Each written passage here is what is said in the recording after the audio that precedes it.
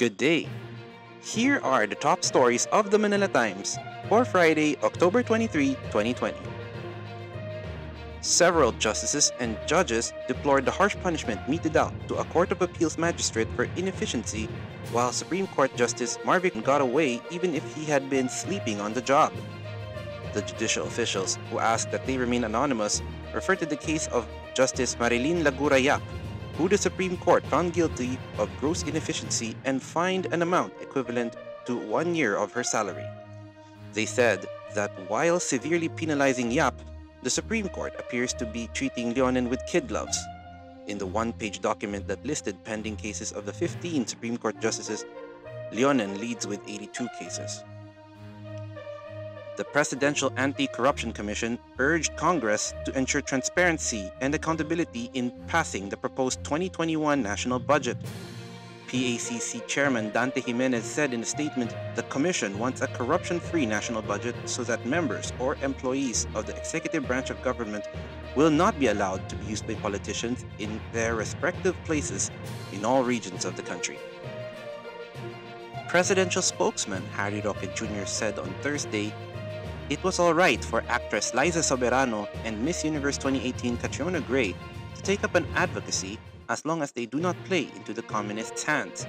Roque gave the advice to Soberano and Gray after Army Major General Antonio Parlade Jr. came under a barrage of criticism for wanting the two to rethink their ties with left-leaning groups. Roque defended Parlade, saying he only wanted to protect the two from the communists. A full version of this statement by Parlade can be found in our opinion section. Pope Francis became the first pontiff to endorse same-sex civil unions in comments for a documentary that premiered on Wednesday or Thursday in Manila, sparking cheers from gay Catholics and demands for clarification from conservatives.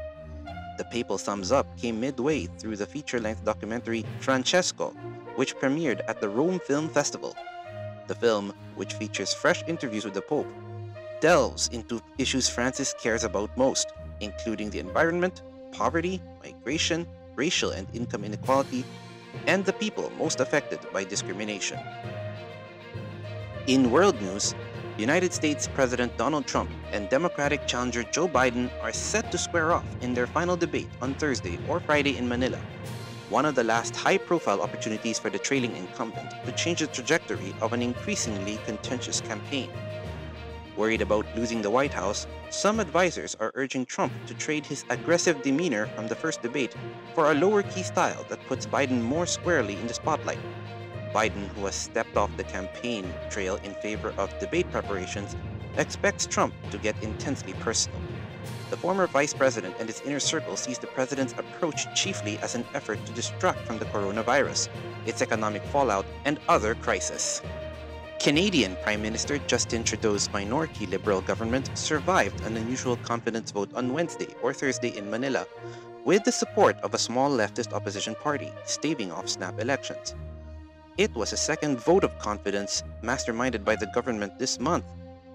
Trudeau had been under fire over his government's coronavirus disease 2019 or COVID-19 spending, described as one party leader as a witch hunt against the Trudeau family, and denounced by the Liberals as partisan inquisition.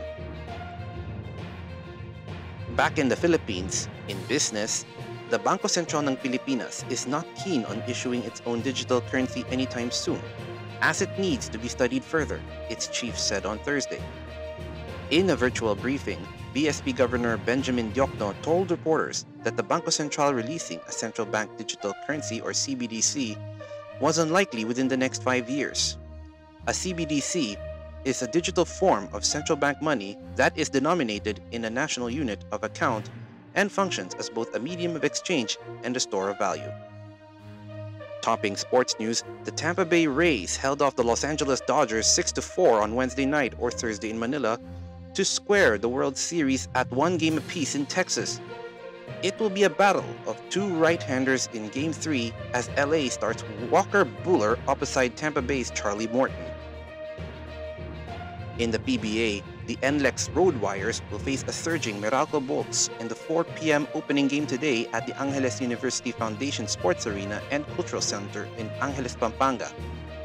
After 3 losses, the Road Warriors notched their first win against the Northport Batangkier 102-88 last Wednesday behind a resurgent Kiefer Ravenna and Kevin Alas, who scored 25 and 16 points respectively. The Bolts, who are 2-2 in the standings, will look to Chris Newsom, Basir Amir, sophomore Travis Jackson, and rookie Aaron Black to deliver. Rigoberto Tiglao is the Times featured columnist on the front page. He criticizes Leonen for mocking the country's democratic system by sitting on candidate Ferdinand Marcos Jr.'s election protest against Vice President Maria Leonor Robredo. The Times editorial revisits the 30th Southeast Asian Games and the questionable role that former Speaker Alan Peter Cayetano and his Philippine Southeast Asian Games Organizing Committee, or PHISGOC, played in the management of the Games. It says now is the time for Ombudsman Samuel Martirez to investigate whether Cayetano's acts as PHISGOC chairman, which include negotiating contracts with various government agencies and the handling of the finances of the 30th SEA Games, violated the Code of Conduct and Ethical Standards for public officials and employees. Read the full version of the editorial on the Times opinion section or listen to The Voice of the Times. For more news and information, get a copy of the Manila Times on print, subscribe to its digital edition, or log on to www.manilatimes.net. Follow us on Twitter, Facebook, and Instagram, and keep up with the Times.